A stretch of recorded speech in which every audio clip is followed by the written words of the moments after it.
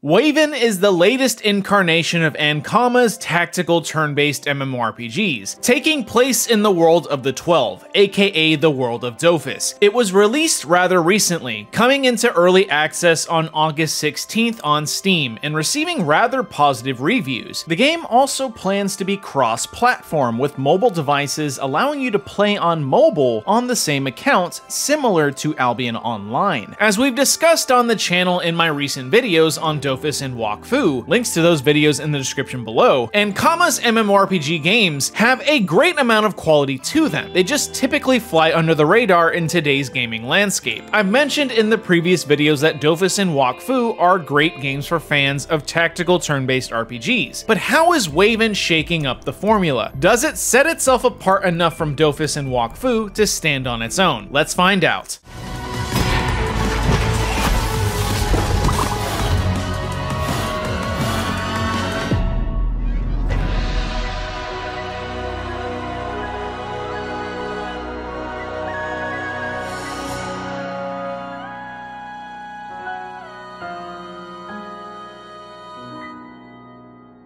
The story of Waven takes place in a new generation in the world of the 12. A massive flood engulfs the world in water, with only a few islands surviving the cataclysmic event. You play as a new adventurer that fares the seas in the hopes of discovering a new hope for the world. The story basically is its own spin on the Legend of Zelda: The Wind Waker, or hell, even Mega Man Legends. Much like the other Ankama games, Waven has a beautiful art style to it. All of the character sprites, animations, and environments are incredibly colorful and eye-catching. Graphically, it's their first game, at least MMO-wise that I know of, that incorporates some 3D elements to it. The island map screen has the islands shown as 3D blocks, some combat effects have 3D models, and some other environmental effects are also 3D. Many of the games made by Ankama historically were all 2D affairs, so it was kind of a shock to see some things in 3D. The music in Waven is also a bit jarring as well. Some of the ambient tracks, like the town theme, fit into the normal theme of Ankama games, but then all of a sudden you'll hear lyrics and bits of hip-hop and rap. It's so weird, but honestly I kinda like it because it felt like listening to some long-lost Gorillaz album or something.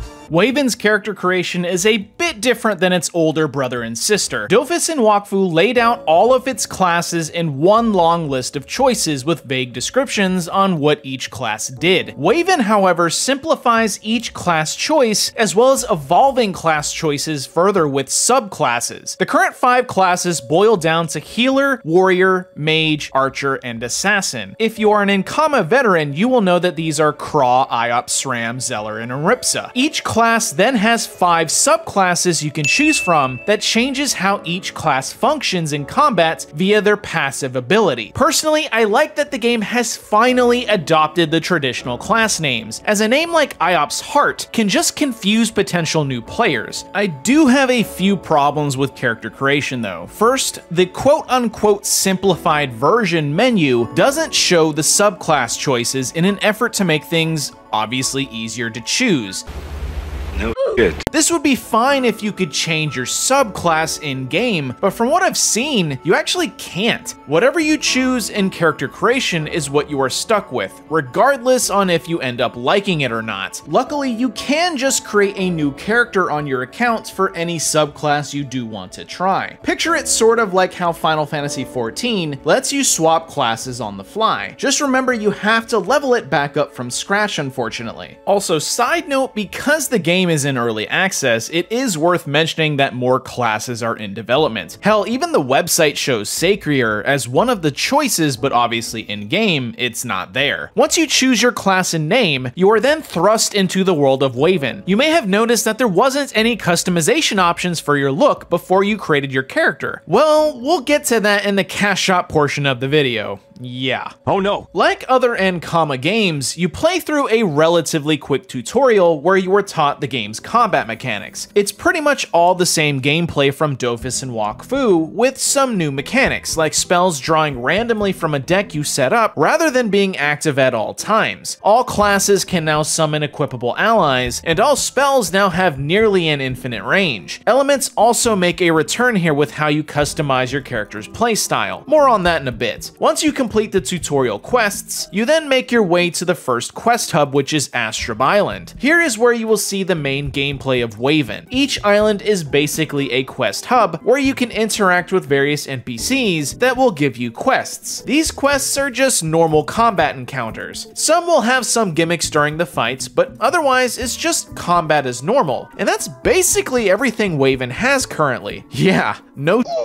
review over. Okay, but seriously, Waven in its current build only has these quest fights that you can take part in. There isn't any enemies you can fight on the map to grind on. No, it's all through these NPC quests. No crafting, no minigames, just quests, and of course your player-owned house, as well as PvP, thankfully. Luckily, combat and customization is probably the best it's ever been in the line of Ankama games within Waven. Besides the normal turn-based format we have seen in previous games, Waven has players build a combat deck for their player. Each class can learn and level up various unique spells that define their roles. Each spell also has an associated element or color. Blue is water, orange is fire, purple is air, green is earth, and the yellowish-purple spells are ether spells, ether being typically learned from the skill trees. Players can create a deck of 15 specific abilities they choose from, where each turn in battle, you draw from that deck of spells. This creates a huge amount of variety in possibilities when it comes to customization and variety with how you play each hero class. Besides your spell deck, you can also get equipment in the forms of rings, an armband, and a brooch. These items increase various parameters like health or damage, as well as giving small perks. The skill tree is basically replacing the ability points from Dofus and Wakfu. Instead of getting those when you level up, now you gain 5 skill points that can be spent in your hero's skill tree. Here you can increase your attack damage, health points, earn a specific weapon perk at level 15 and 30, and also learn ether spells that are specific to your hero or class. The last items you equip are companions that you can summon in battle. Each companion has different perks and effects when summoned, and you can equip 4 of them at a time. Summoning them requires you to cast spells of the companion's specific element. Once you have enough element points, you can summon that companion to the battlefield to help you fight. The starting companions are unfortunately relatively weak when you start, but once you upgrade them enough or get higher rarity companions, you'll find them being a lot more helpful, as well as being able to survive more than just one turn.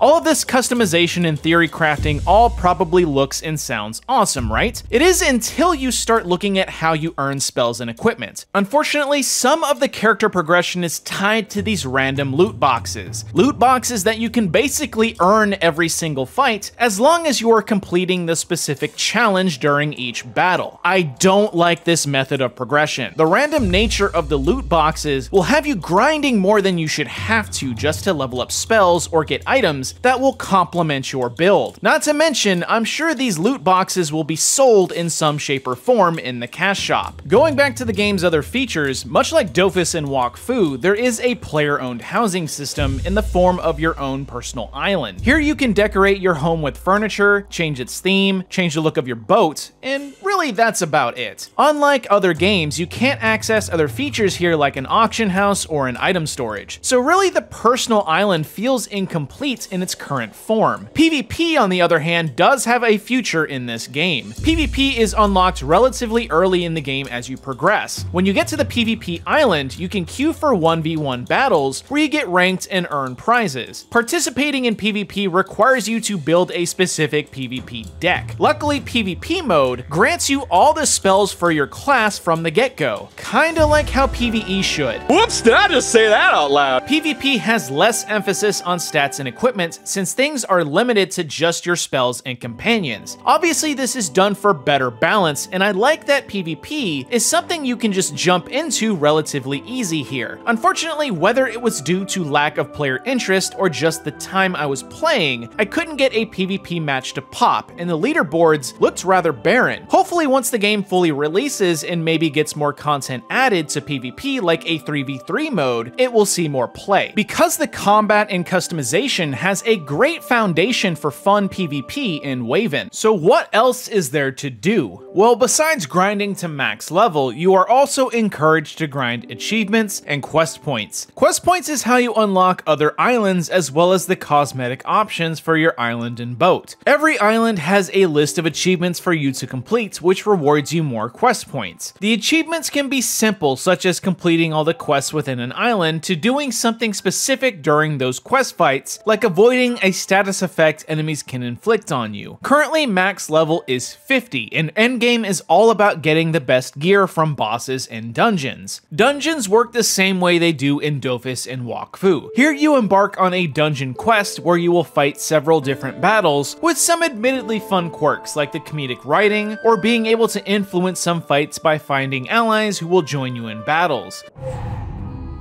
My gobbledygoo, my dear little goblet has escaped again. Huh? You want to help me? Do ya? I won't say no. This was by far the most fun content to experience in Waven, and it's the most rewarding as well. Dungeons grant the most experience, money, and rewards in general, so don't be afraid to group up with some friends and grind out dungeons over and over again. Speaking of friends, let's talk about the community in Waven. The community is... well...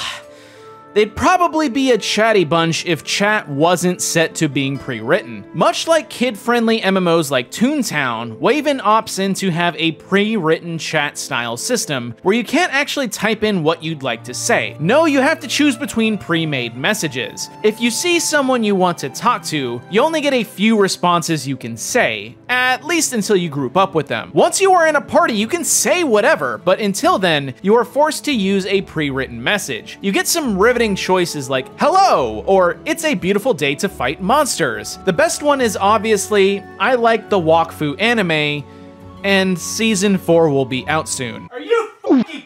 I understand why this was implemented, as it removes gold spammers and chat spam in general, but it's 2023, guys. Just about every other online game out there will let you say what you want. Many of the systems in Waven just make it feel like it's meant to be a mobile game. And well, that's because it's obviously going to be one. The game is in early access for PC, but there is a mobile version in development. Unfortunately, that's probably the biggest thing holding Waven back, however. A lot of the systems and mechanics seen here were obviously built with a mobile market in mind, rather than a PC mmorpg market. Hell, I even struggle to call Waven an mmorpg when it's more of just a multiplayer RPG. A lot of the gameplay is centered around quick pick up and play burst sessions, rather than anything long term except the grind and loot progression. The game will even try to artificially make your grind longer by having the AI purposefully make you fail a challenge for no reason. I've literally had enemies step on traps nowhere near them for no reason other than to make me fail a challenge, so I would get less experience in loot. Mechanics like that can really drag the player experience down, which leads into the last thing to talk about, the cash shop. Waven is fully free to play, so everything can be experienced without spending a dime. That doesn't mean the game doesn't have a lot of things to purchase, however. First is the Battle Pass, which is arguably the most pay-to-win thing the game has currently. The Battle Pass has both a gold and platinum track, which has to be purchased to unlock. The gold is $7, while the platinum bundle that comes with gold is $15. Most of the stuff you get from the premium tracks are cosmetics, but there is things like gold and runes that are used for progression that are on those passes. Not a ton of it, but it can be viewed as an extra boost versus those who don't purchase it. The cash shop is strictly all cosmetic items. Things like hero costumes, companion costumes, emotes, animations, and special effects. Certain items in the cash shop are bought with real money, and then others are purchased with gems, which is the cash shop currency. Gems are also earned from the Battle Pass, so theoretically some some items can just be earned through gameplay, which I guess is worth mentioning. It's not the worst cash shop I've seen, but as I stated earlier in the video, I would not be surprised if one day you could just straight up buy the loot boxes from the cash shop. I guess only time will tell. In summary, Waven is a relatively decent addition to Ankama's list of online multiplayer games. It does things different enough to stand apart from Dofus and Wakfu, with its changes in combat, slight graphical additions, and some other features. Still, I can't help but feel like I'm just playing a mobile game when I'm playing Waven. Let's get to my final thoughts. The Ankama games have always had a beautiful art style, and Waven is no different. The character sprites, animations, environments, they are all very eye-catching. Combat is just as fun here in Waven as it is in Dofus and Wakfu. If you are a fan of tactical turn-based RPGs, you'll be a fan of Waven as well. The game has quite a lot of different classes to play as in the game. More specifically, 5 heroes per class type, and with future classes coming, I can only assume there will be 5 per class type in each release, so there is a huge variety of class choices. The game is fully free to play from beginning to end, with obviously more content to experience coming soon. Lastly, with how the game is structured, having more compact areas and maps compared to Dofus and Wakfu, Waven has a very easy to pick up and play gameplay loop. This is probably due to the fact that the game will have crossplay with mobile. Not everyone wants to have to dedicate hours to play a game. With Waven, you can play in bursts of 15-minute increments and be able to go about your day without that harsh dedication. Because the game was pretty much built with mobile in mind, it comes with all the problems and criticisms of a mobile game. There is a mix of gacha gaming in here with loot boxes, weird chat systems, bite-sized content, and more. Since the game is in early access, it goes without saying that there isn't much content or features in the game yet. Shoot, there isn't even a crafting system. Many of the game's environments will feel pretty barren or disappointingly small because of the lack of content, but to be fair, with time, more will be added. Obviously, once again, much like Dofus and Wakfu, if you don't like turn-based tactical combat, Waven is not going to be for you. I think at this point you can probably assume all of the Ankama games won't be for you if you don't like turn-based tactics. Lastly, Waven ultimately feels like a missed opportunity for Ankama. It could have been their 3D MMORPG to bring their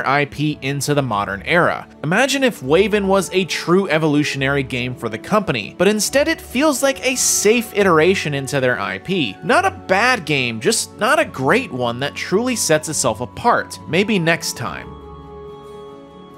And that is Waven, ladies and gents. A fine game that has some neat ideas. It just feels like Dofus and Wakfu all over again. But it's time to hear what you all think. Are you playing Waven or are you on the fence about it? Comment down below and let me know. Don't forget to like the video to help me out in the algorithm, subscribe to my channel to help support my content, follow all my social medias in the description below if you'd like. Thanks for watching, and I'll see you in the next video.